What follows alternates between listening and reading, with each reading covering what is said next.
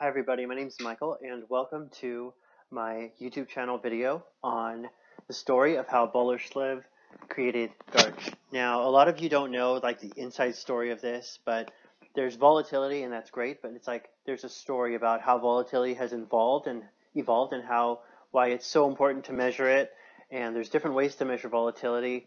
So I'd really like to get into the story of it, and it starts back in the 1986 with Bollerslev really learning back at UCSD from Engle. So before we get into it, I really want to come from a place where if you guys have any questions about business and finance, every week I'm going to have like 1 or 2 videos on my YouTube channel and really start to share a little more that's going to help you grow professionally, whether you're in the academic field or the industry field. So let's get started. So who we have to the left side is Robert Engle, and he is a professor at NYU. He is also one of the great directors of VRI, which is the Volatility Research Institute, and he has been a great, outstanding mentor to Bollerslev and has contributed so much to the finance world.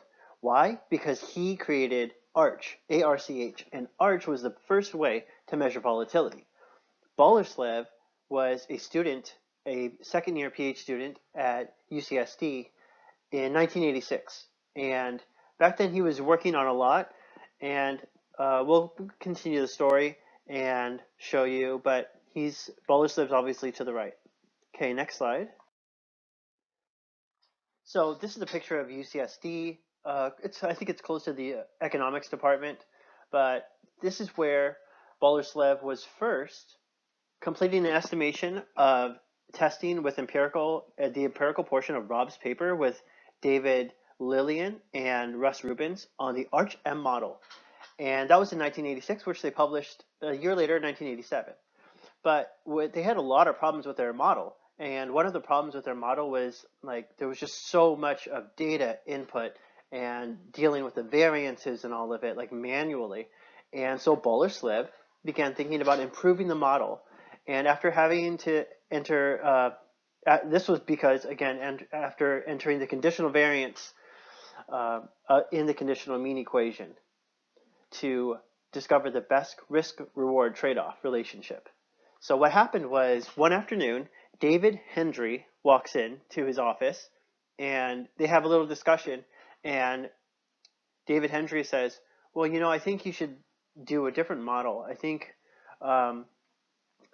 you should be using either the AR or the MA model. I think you should be using the MA model. And then Bollerslev goes home and he starts thinking about it.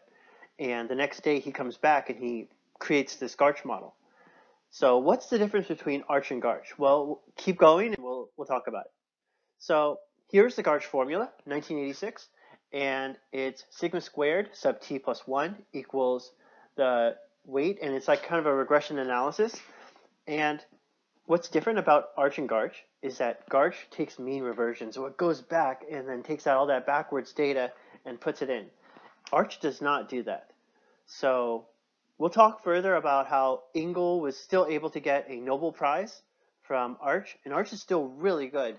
Bollerslev later publishes a paper confirming that ARCH is still really valid and relevant to the finance world. So let's keep going.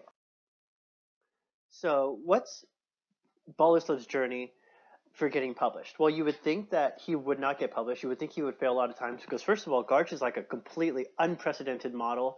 It's a model based on complete innovation in the finance world, and it just came out of nowhere. This was also in the 1980s where double-digit inflation was happening. There were a lot of bad things happening during this time. And with that said, I think also Japan had a recession a few years later. So a lot of things were also bad going to happen.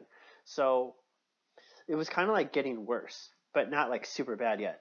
And then anyway, Bollerslev fortuitously gets published in May 1985, and then he just has to resubmit his paper in 1986. So he gets it locked in 1986, and just like that. And he does admit that a lot of papers it does not happen in the world of academia. And for those of you who have tried to it's okay to publish a paper anywhere, but if you want to get recognized, it's very hard, and there's a lot of also politics involved in that as well.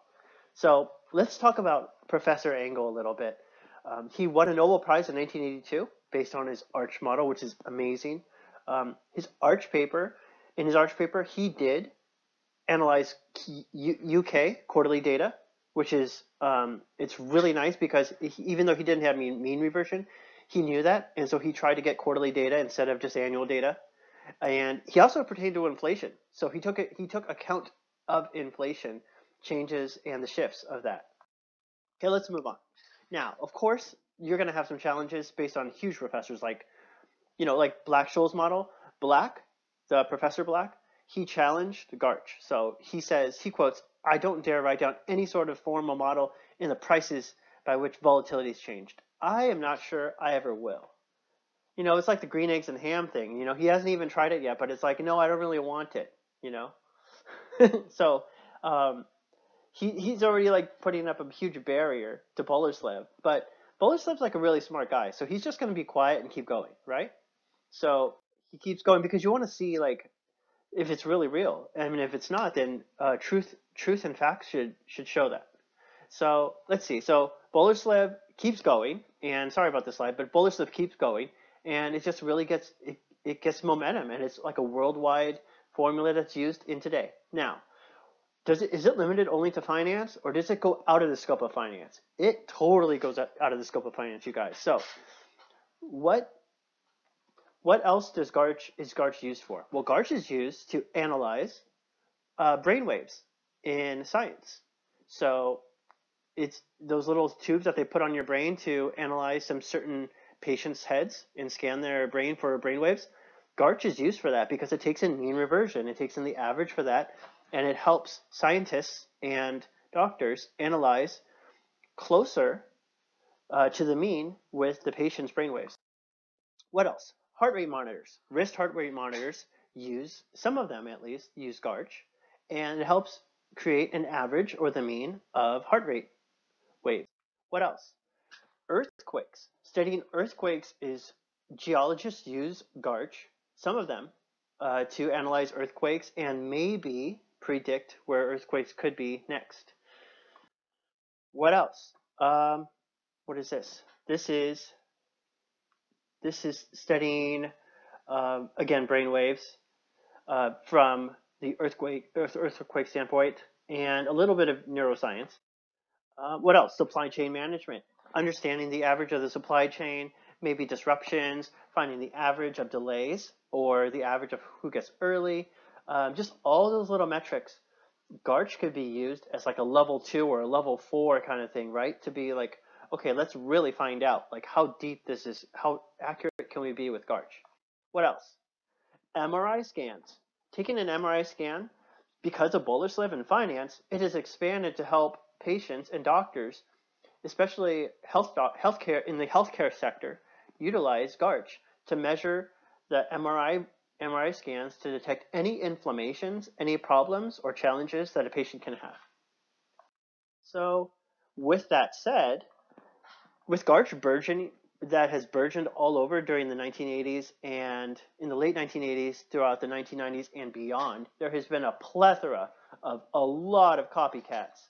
So we won't get into this, but there's a paper from Bollerslev. I will post it on the link. I will post a link below so you guys can just like click that and see like the coterminous amount of Garch formulas that people have tried to piggyback on Bollerslev. And he's such a classy person because I emailed him one time and he just like, he's kind of like he just like disregarded it. So he's an extremely smart, classy person. I recommend that you reach out to him if you have any questions on volatility. I know he's busy, but maybe somehow. But he has had so many copycats that he even wrote a book about this, besides the paper on the glossary of different Garch terms. But I think out of all of them, just the Garch 1.1 model is like the best one. So